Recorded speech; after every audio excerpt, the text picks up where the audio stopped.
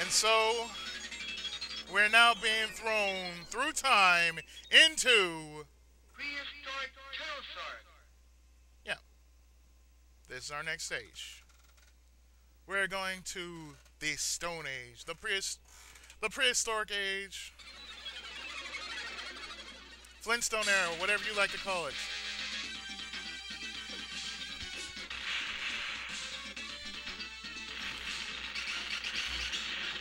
And, oh shit.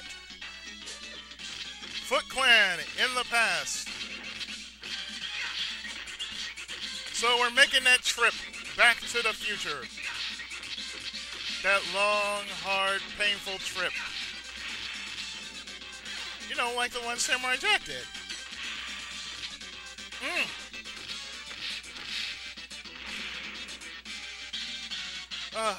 That was a great match, though. Oh. But as you can see, everything will be out to get you. You cannot destroy the pterodactyls. You can only avoid the rocks that they drop. And when we get into this cave,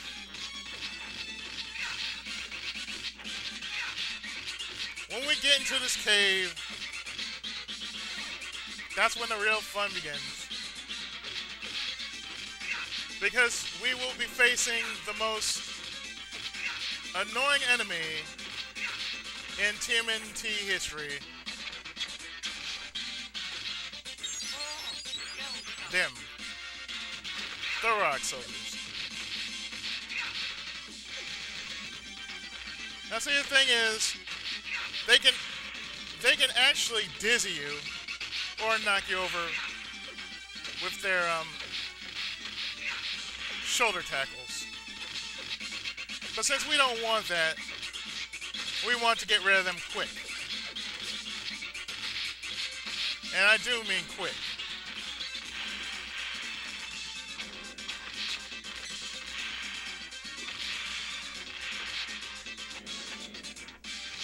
Ow. That hurt. Okay, so we keep moving. We got our black ball of death, which we use.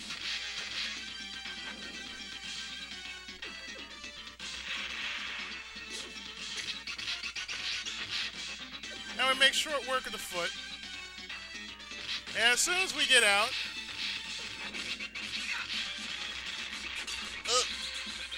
we actually get run over. Yeah, because even in the prehistoric era, drive-bys still existed. They were a little more dangerous, though. Because you didn't get shot, you just got run over. That is, if you weren't careful. So, once we reach the end of the stage,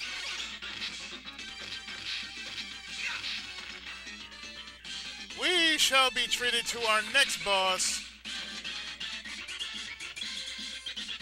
right after we take care of the last of the enemies in this stage. Like so.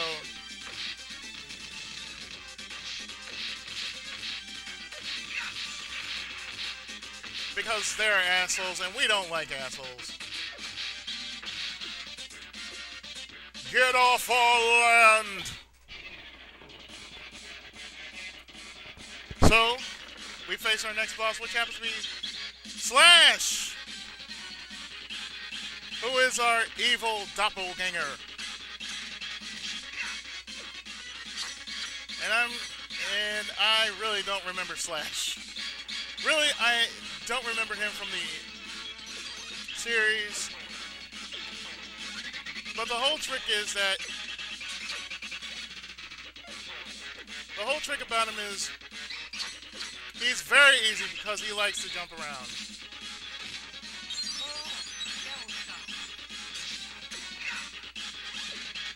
I look at him, I still think about SWAT cats.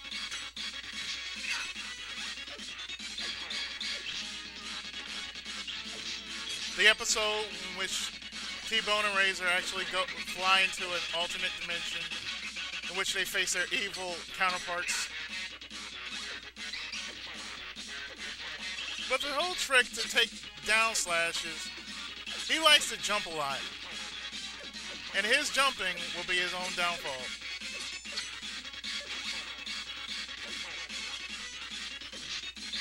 Because since he likes to jump so much, being that he is part Wolverine,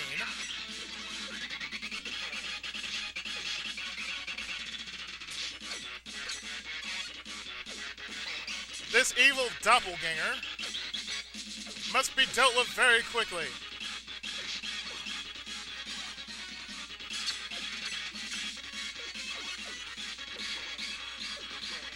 But simply you must hit him behind his back.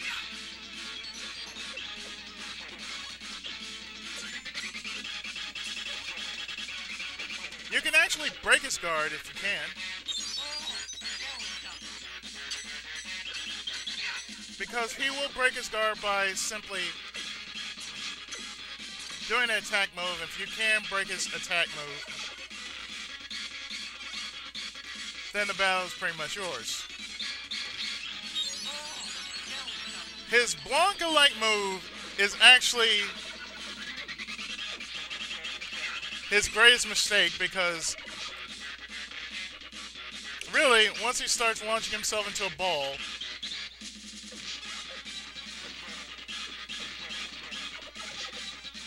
once he launches himself into a ball, his back becomes exposed. So all you need to do is just jump over him when he starts doing his ball move, and really it's not a difficult battle.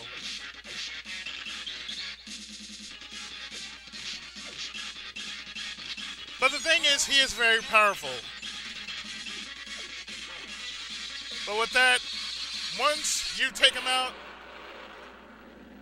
he turns into a cannonball and is erased from history.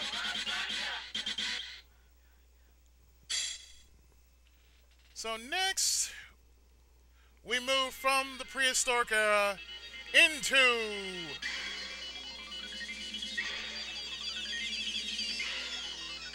Pirates of the Caribbean. Yes. Skull and Crossbones. Yes, Skull and Crossbones. We are in the age of pirates.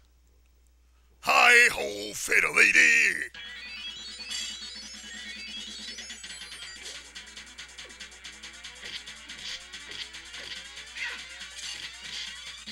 Quite a fun stage, really.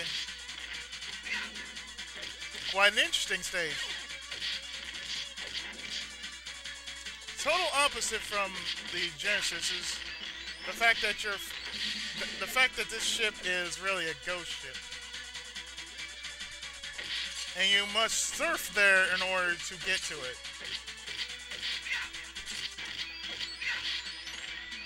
It's not a bad concept. Actually, it's quite an interesting concept.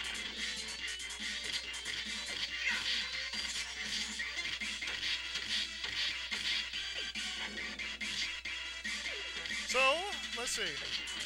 Not much I can say here except be very careful of these new yellow foot members, which they can throw chakram at you.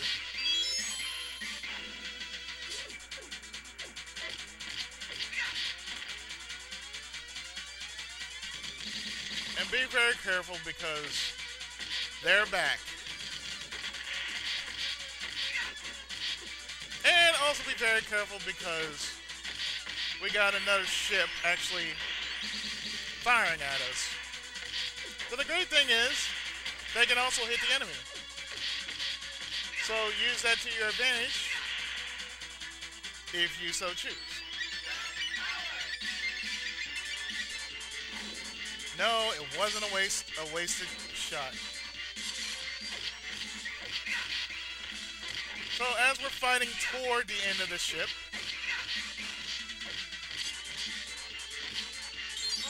taking on the foot Pirates of the Caribbean,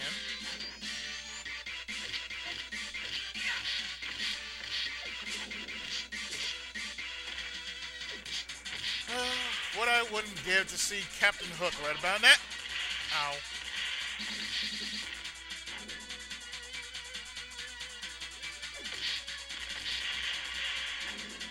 Now these bomb throwing foot members like to do kamikaze. And you are so cheap. You cheap little monkeys.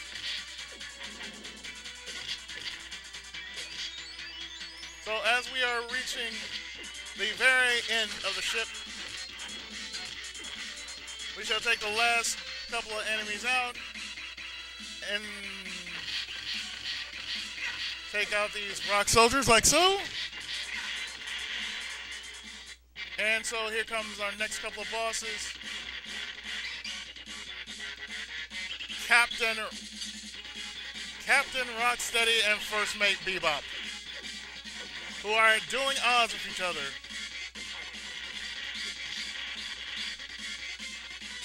So really, this match is pretty much a love-hate relationship right here. I'll tell you why.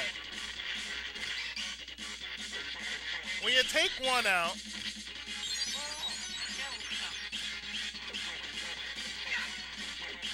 it gets funny. It gets really funny at the end.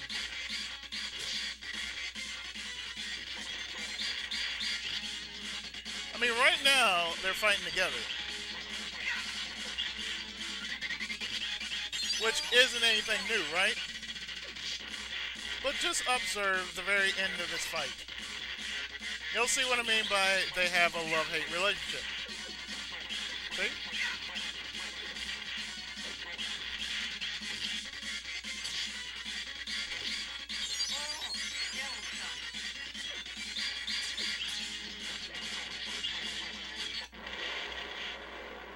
They eliminate each other. I hate you. No, I hate you. No, I hate you more. So, since we have cleared that, we're going to go to the next area